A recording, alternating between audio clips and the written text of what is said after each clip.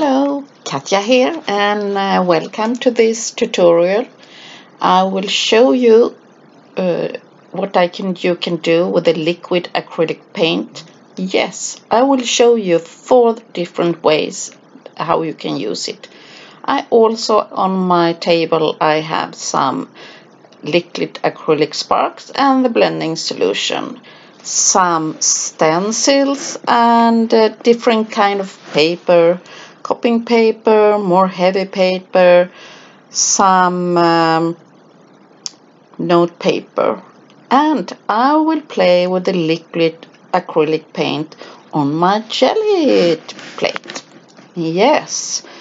I like to make experiments and to make different surfaces and patterns. And here I have some paint, the emerald, and I'm tapping around. And first I was playing, I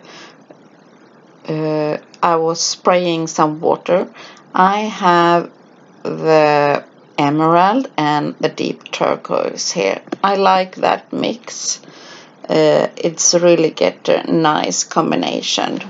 Yeah, I adding more water, and I know now you see how much water I have on my plate, so it will really have a watercolor effect. There are still some paint on my Gelli plate.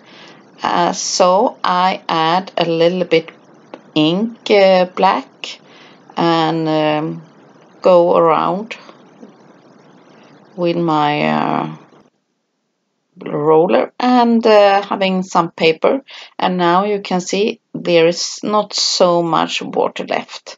Oh, really nice pattern. What do you think? Yes, this indeed you can use in the background of your layouts, canvases, art journals, card making, anything you like.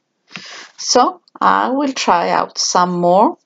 The deep turquoise and the emerald will go again, and I go carefully, and I also like to test the white one. I'm trying to do some splatters and adding a little bit of water, and you see I go with the brush and I get a more pastel color.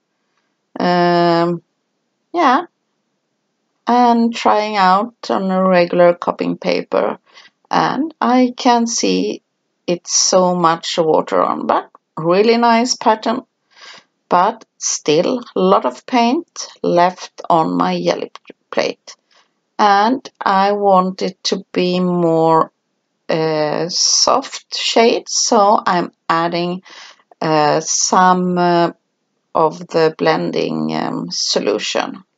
And you see I'm taking off a little bit on the paint on the paper side. So you don't need so much color on this technique, and I'm not looking for a regular pattern or color. This is to have like a background or something for a project. That's why I'm trying to find some paper that I can use in my journal in different projects, because I think, oh, that's gorgeous, the black and the teal, yeah, and I have a really nice pattern, so I have them on my table too. They will dry up. Spraying some water again and some teal. I'm not giving up. I will do some more experiment. Not so much color now. I only have a little bit color. More, you see. Ah, that's more nice and not so much. It was really nice pattern, and I'm thinking some of the paper that I do pattern on, I can do it once more on them. Now I'm having more color. I have a bit of brown, the burnt sienna, and you see I'm going a little bit here and there to make little bit, and here I'm doing on the back side, and I'm doing here with the brayer, and that's because you can use both sides. Oh, that's also a nice pattern. Oh, I really like it. Brown and bluish color, yes, very different, but no plan at all. So we go on with some emerald, and I go with the brayer, adding some of the teal, only a little bit, and being carefully, not too much, doing few drops. And you see I go with the brayer on the paper, and here I have a little bit black, and I don't do it too much because it's only will it gets very blurry. Here I have a stencil, honeycomb stencil, and have a I don't know, gel paper, I don't know the name of it, and I'm looking forward to this pattern what will come now. So I have this music note paper, more vintage, so I was not really happy with it. So I go on adding some water and more brown burnt sienna, and I'm sure you can do this on your way. I only show you my way and how I have some leftover time and doing some experiments to mix and match some color and to test different papers. Ah, that's really nice. So trying different color combination, different papers, and see how much water I can add. This is really a test to see if I can do something. Now I have some paint left on my jelly plate, and I'm adding white heavy gesso. You can have white acrylic paint also. Be sure to not be too heavy paint so it's not getting dry too fast. So I'm having a full cover coat on my plate. I leave it to dry a little bit, and now I'm lifting up the leftovers on my jelly plate. There was a thin coat of color, and the white gesso, it helps to lift up the rest of the paint on my plate. So I have only a little bit paint left, and I'm cleaning. I'm using a baby wipe to clean it. Okay, new test. The burnt sienna. It's my favorite brown color. Yes, it's so incredible. And my brush a little bit dirty. I don't think it's a problem. It's fun to play around. I also now have a little bit of the tiger orange, and I think the tiger orange and the burnt sienna, it's also a perfect match. And some sprays and a new paper, and you can see a lot of water and a gorgeous vintage pattern. some sprays again, and it's still having color on my brush. And I will add a little bit more color. And here you see I had a little bit of the black. So you see me playing around, and you can do many different way and in different colors. That's only what kind of effect you like. But I have a thing for brown, and to lighten up a little bit I use the tiger orange, because I think it will be like a fall inspired project, because I haven't decided. And you see I was printing like a 2-layer paper, and here also I take the next layer of one print and doing one. Oh, that's gorgeous. You see, 2 layers and not too much water on them, so you can create your own pattern. So here I go again. Oops, and a really dirty brush, so I have like a green yellow color.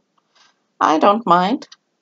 And now I add the stencil again, and like before, it's not the pattern here I'm so interested because I want to lift up the pattern. I can use that in a next step.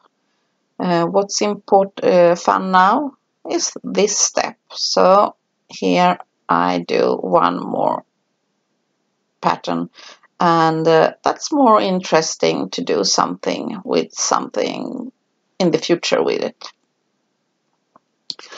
Okay, so I have amber color. It's a more lighted version with a little bit green from the burnt sienna, and with the tiger orange.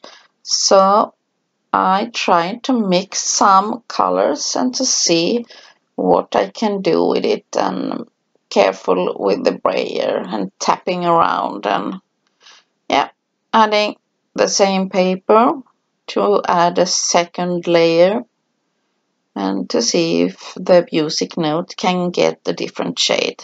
I leave them for drying. Okay, some water, brayer, and still there are a lot of color, and using the paper again, a lot of water, but it's a good way to pick up the color what's left. This one I really like, so I'm picking up one more layer here, and to see if, because it was a little bit lighted. That's nice. So here I go, playing and testing and using the liquid acrylic paint from Finnabair on the Gelli plate. Don't use too much water, and the paints have a lot of pigments, so you don't need too much of the color. And it's a fun way to make like a smooshing technique on the Gelli plate. So I am excited to see what of the papers, which one I will use for my journal pages, I'm thinking. We can see if I find some of them that I like. Oh, that was the perfect one. I really adore that one. So a little bit of the teal, going with my brush, a little bit water, and playing with the brayer. I want to add a little bit of the acrylic sparks. It's acrylic paint, metallic with a lot of mica powder, and I'm adding a little bit, and you almost now when I have used the braid it doesn't show, and I want to do one that perhaps matches. Oh, that's nice. And the color is perfect, exactly the shade that I want. And I'm tapping more water and adding more of the sparks because I really like the effect that it's a little bit contrast color, and it have a little bit glitter. The mica powder gets a gorgeous effect.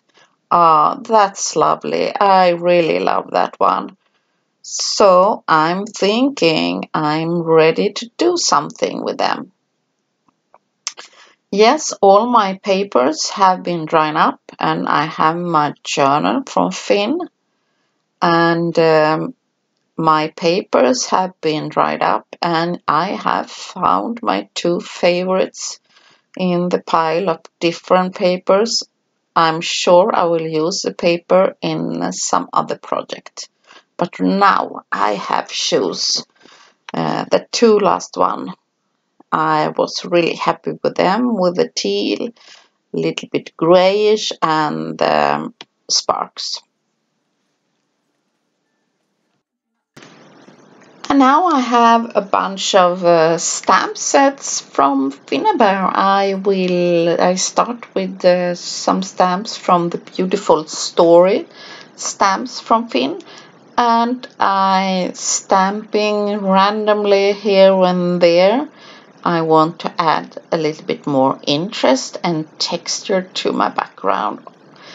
And I had so fun just playing with colors and the Gelli plate. Oh, it was so fun. Be sure to try it out. And you see me stamping randomly with different stamps. I'm trying to thinking where I want to have my composition.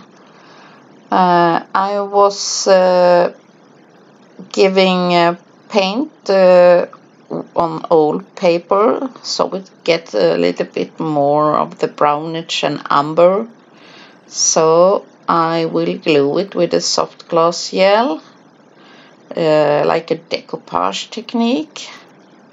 And I'm sure to glue under the paper and also on the upper side, so I'm sure it will stick. So here I have added some contrast to my page, and suddenly it gives more interest. I have some washi tape. I try to do layering on my art journal page, and sometimes you can help the washi tape to also use some medium under and over, so you will be sure when it's dry it will stay there.